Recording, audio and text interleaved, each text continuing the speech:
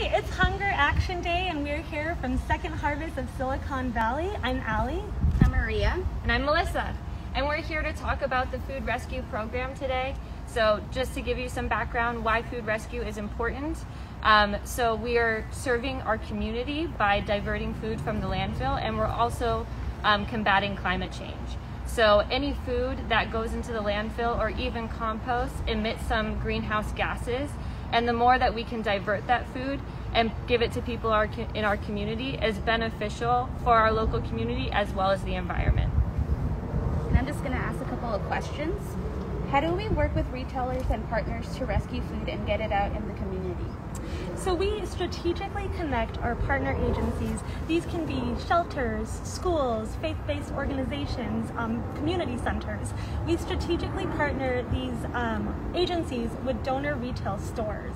Our agencies will perform multiple weekly pickups at these donor retail locations. Currently we have 80 partner agencies that pick up from 175 retail donors. Examples of these would be Safeway, Costco, 99 Ranch, Trader Joe's, and so many more. How many pounds of food do we rescue every year on average? Last year, we rescued over 17 million pounds of food, and our goal for this year is 20 million. And what kind of food items get donated? Well, we're actually here today at Reaching Out in San Jose with Daryl and Angela. Let's take a look at what they picked up from their route that they just got back on.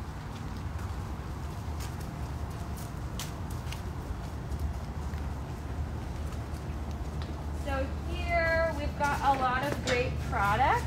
So you can see, there's a mixture of dry goods, and we have some milk here. We also receive a lot of deli pre-made items, which our clients love. A lot of great fresh produce, including fruit. We've got some beautiful melons over here, some Lunchables, and a lot of great bakery items too. Some fresh bread, some muffins. We also receive a lot of non-food donations like toilet paper, hygiene items, household cleaners, and that type of thing. A lot of great stuff. And what would you say are some logistics and challenges surrounding food rescue? I'll answer that one. So some of the logistics and challenges I think are that people don't realize how challenging this work is. A pickup looks very simple, but there's a lot of work that we do on the back end. So for example, an agency, they need a vehicle, they need staff or a volunteer to go conduct the pickup, they need money for gas. Back at their agency site, they need refrigeration, they need freezer space, storage space. So that's kind of the basic level of being able to do the pickup. And on the donor end, they need staff to be able to scan the food out of their inventory system and also separate the waste from the donations. So that's a lot of back-end work that they do. And then here at the food bank, when we're strategically pairing agency partners, we're taking into account where the agency is located and where the donor is located. And we're also taking into account the capacity. So if a donor has large-scale donations, we wouldn't necessarily pair them with a small agency partner. So that's the stuff that you don't see, and the pickup looks very smooth, but there can be some challenges involved with that. Also during COVID times, there were agencies that had to shut down and couldn't do their pickup, so other agency partners subbed in and we would logistically work that out. So though it's challenging, this is very rewarding work when we're able to pair an agency with a donor and they have a good relationship and the community is loving the food that they're receiving. We feel very good about the work that we do in that way. What are some ways that we can help with food waste at home? Okay, so before I joined the food bank, I didn't know much about like code dates, date labels, things like that.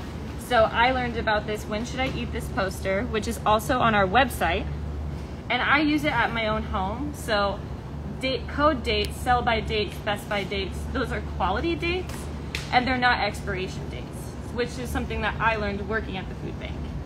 So as you can see, there are some products where you can consume them after their best by date. So eggs, 4 to 5 weeks after their best by sell by date, milk, 7 days, and so on.